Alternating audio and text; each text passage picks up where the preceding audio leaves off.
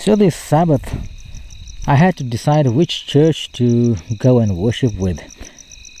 The Dudur Church, the SiyanKel Church, and the Gundri Church.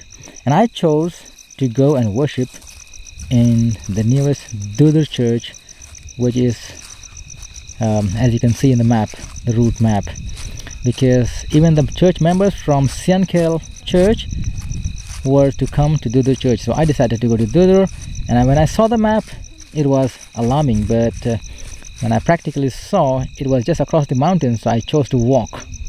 And I walked all the way to the church.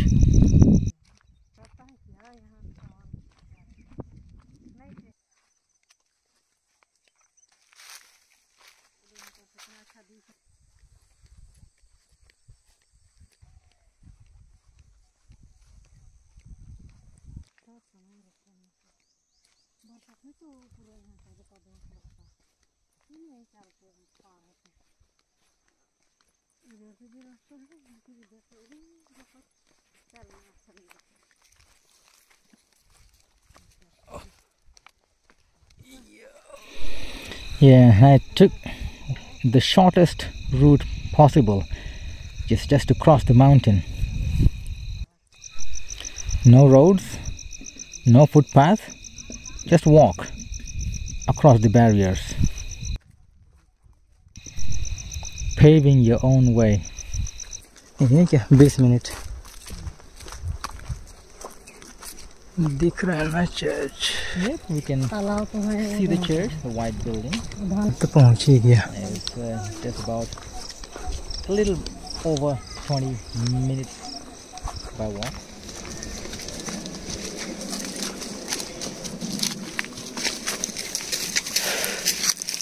Almost reaching.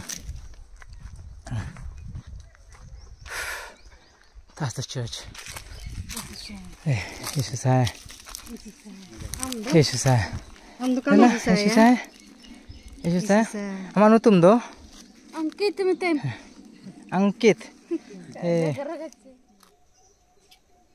Church के सामने ही घर है.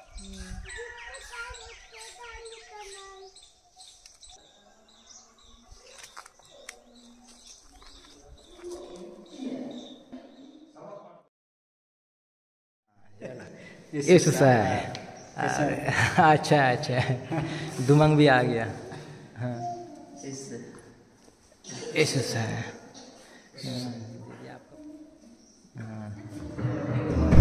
And we still waited for more of the church members to arrive.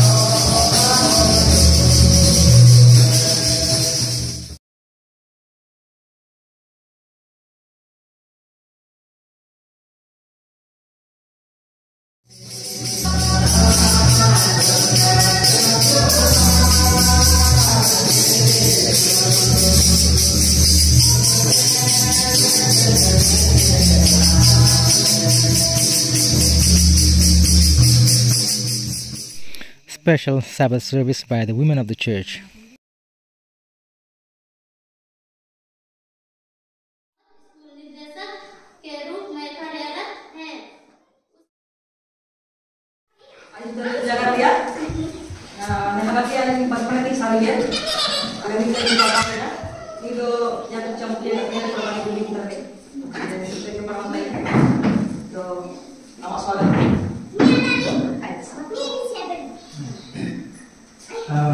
बहुत बहुत thank you स्वागत करने के लिए. मेरा नाम है नफरी और जैसा जी ने बताया मेरा दीदी को यहाँ बाजू गाँव में लाया गया है, इसलिए मैं यहाँ आया हूँ। रहता हूँ पुणे में और जॉब करता हूँ टाटा कंपनी में, टाटा कंपनी की जॉब करता हूँ। हालांकि मैं शहर में रहता हूँ लेकिन मेरा दिल दिमाग हमेशा गाँव में ही रहता है, क्योंकि मैं बचपन से गाँव में पढ़ा लिखा, गाँव में पढ़ा, तो वही नदी तालाब पहाड़ पर्वत मेरा दिल और दिमाग से कभी हटता नहीं है। तो मैं जब भी गाँव में आता हूँ मैं बहुत खुश होता हूँ। सुबह सुबह उठ करके मैं पहाड़ से नीचे ऊपर दौड़ता हूँ, क्योंकि वो मेरा बचपन का याददाश्त रहता है। तो ये गाँव जमीन जो है ये हम लोग को तंदुरुस्त बनाता है। हवा फ्रेश है, शहर में गाड़ी धुआं कारखाना क्या सब रहता है, तो वो शरीर के लिए अच्छा नहीं है। लेकिन मैं गाँव में पढ़ा हूँ तो मैं भाग दौड़ में बहुत तेज रहता हूँ, हमेशा वहाँ पर बोला कि मैं भाग दौड़ में हमेशा भाग लेता हूँ। और एक कहावत है अंग्रेजी में, कहते हैं हम लोग जब आज सवेरे सब स्कूल पढ़ रहे थे तब मेरा एक ख्याल अंग्रेजी में कहते हैं, if you neglect history you are doomed to repeat the same mistakes. क्या कहते हैं? If you neglect history you are doomed to repeat the same mistakes. Hindi में कहेंगे तो अगर आप हिस्ट्री को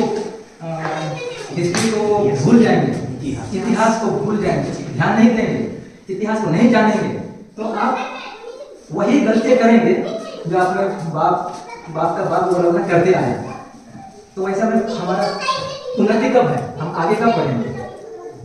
तो ये एक बहुत बड़ा ख्याल मेरा मन में आया और मैं यही बताना चाहता था सबको कि हम लोग सबको अपना अपना इतिहास, केवल अपना इतिहास नहीं, हमारा चर्च का इतिहास, हमारा चर्च कहाँ शुरू हुआ, कैसा हमारा धर्म आया, सच्चाई का बारे कैसा मालूम हुआ और कैसा फैला, ये सबको जानकारी होना बहुत जरूरी है। तो हम आज अपना चर्च को आगे बढ़ा सकते हैं, हमारा चर्च को मंदिर को हम बड़ा कर सकते हैं और क्या सुधार लाना है ये सब हम सीख सकते हैं हमारे इतिहास को देखते हुए।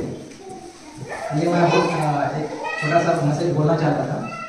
और हाँ, तो मेरे बारे थोड़ा सा मैं परसों गाँव का हूँ, परसों गाँव का पूरा मैं पढ़ाई किया, वहीं पर जॉब करता हूँ। बचपन से मेरा सपना था टाटा कंपनी में जॉब करने का, तो बड़ा होकर के वही छोटा सा सपना पूरा कर दिया, वही हूँ। लेकिन जैसा मैंने कहा मेरा दिल दिमाग हमेशा गाँव में रहता है। तो बहुत बहुत धन्यवाद हमको समय देने के लिए। हमारे इधर अभी तो आता रहूँगा और सच्ची में यहाँ बहुत खुश लगे यहाँ आकर के। गिरजाघर बहुत सुंदर दिखता है, बाहर सुंदर दिखता है और अंदर भी सुंदर लोग हैं और अच्छा से हम लोग यहाँ पर वर्शिप किया। ऐसा ही होना चाहिए और जैसा मैंने कहा हमको हमेशा एक कदम आगे बढ़ने के लिए सोचना चाहिए। जैसे कि हम बहुत सारे हमारे गांव के लोग हैं, बहुत सारे गांव के लोगों में हम लोग बहुत स्लो हो जाते हैं, स्लो जाते हैं, आगे हम नहीं सोचते हैं। लेकिन हम जब बाइबल पढ़ते हैं इसमें क्या करते हैं, हमको इतिहास को तो हमने देख लिया, इतिहास के हिसाब से आज हम कैसे जिंदगी जी रहे हैं, कैसा वचन पढ़ना है, कैसा सीख रहे हैं वो भी देखना है और कल क्या होने वाला है वो भी सोचना है। तो ये हम तीनों मिला के अगर हम वचन को पढ़ेंगे और अपना जिंदगी पढ़ेंगे हमको सुधार जरूर आएगा, क्योंकि वचन में वही आता है कि हमारे जिंदगी में सुधार आना चाहिए। जिंदगी में कहते हैं every day with Jesus is a new day, every day with Jesus is a better day. हर दिन यीशु मसीह के साथ हम हैं तो हर दिन एक नया दिन है, हर दिन एक कल से भी अच्छा दिन है। तो यही दो चीज मैं बोलना चाहता था। बहुत बहुत धन्यवाद सुनने के लिए।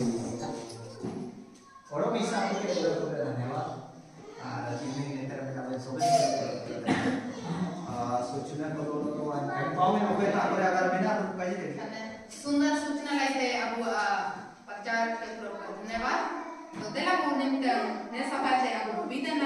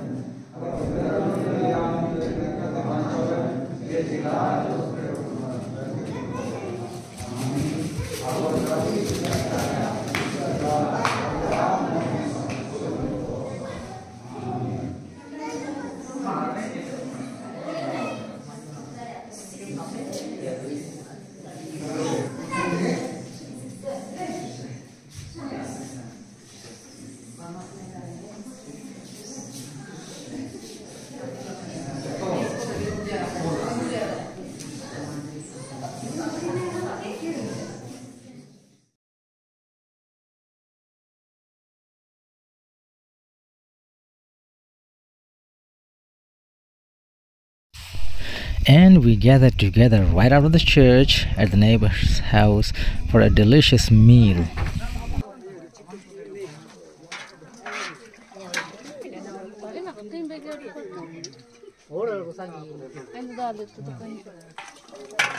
हटोगे दी में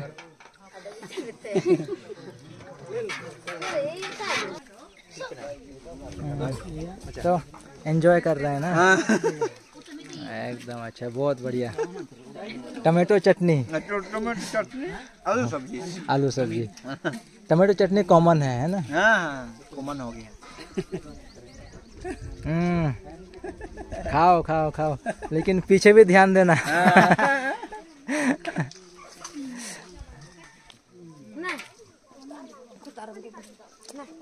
इधर भी अलग पार्टी है। अलग पार्टी है। अलग पार्टी।